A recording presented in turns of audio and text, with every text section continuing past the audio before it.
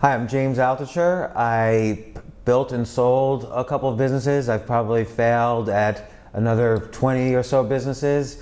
I blog about my experiences, and I'm an investor in quite a number of companies. You know, when I started I Will Teach You to Be Rich, it wasn't a blog.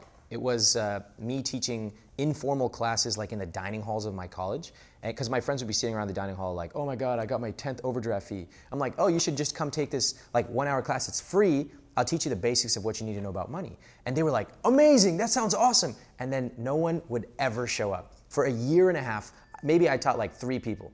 And it was so emotionally draining because everyone said they wanted to show up. Plus, I knew they needed it. I knew it was in their own interest, but nobody would ever come. And finally, okay, I had 2 choices. It was like give up or know that I was right, but that I wasn't communicating it in the right way. And so I started a blog. And I started the blog because my thinking was, all right, this clearly isn't working. Maybe these lazy college students will read my stuff if I put on a blog. They'll read it from their dorm room. And that turned out to be the case. Even though for the first 6 months there were like no comments, you can even go look right now. August 2004, no comments. But over the course of 6 months, people started coming. So now people look and they're like, oh my God, he can send an email and it reaches this many people. Well, go look at my first post. They're right there in public for you to see. They weren't that great. They weren't that funny.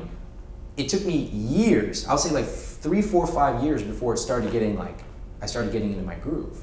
Sure, and two things about that. One is it's 8 years later, okay, and you're still doing it, and now you have an audience, you have a best-selling book. Like, things take time, you know, an overnight success takes years to build. Yeah. So, and then the other thing you did was, which I always encourage everybody, is we're living in this choose-yourself era. Like, you can't expect the gods of corporate America to come down and like reach you up and pull you up to heaven anymore. Yep. You know, people have to create their own brands, their own identities. People have to reach out to people directly, and you know, because everybody got fired in 2008. So now, thank God to the internet and social media, we can create our own platform. You can create a blog and start to reach out to people, and as you deliver more and more value, more and more people will be attracted to that source. So you chose yourself.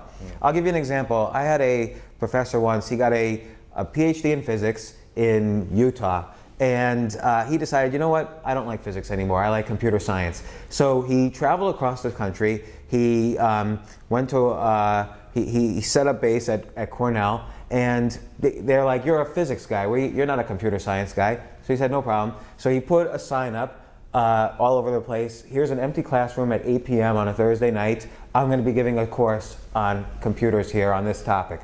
And bit by bit, people started to show up for this course, and he became well known as a lecturer on computer science. He wasn't a professor at all. Like, he was just showing up in an empty classroom and teaching whoever showed up. And eventually, they gave him tenure. Like, they literally brought him on the computer science faculty and gave him tenure. So it's examples like that. You have to, in this world in particular, more than ever, you have to choose yourself to do what you want. You can't expect HBO to say, you know, you're great, we're going to give you a TV show.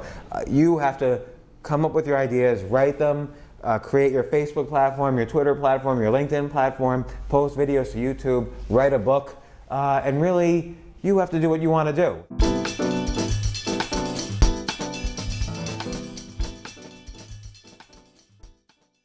Rather than saying, I want $1 million, saying, my theme is, I want to provide, I want to make a theme of my life that I'm going to provide value to people. And that value will be such that I get rewarded financially.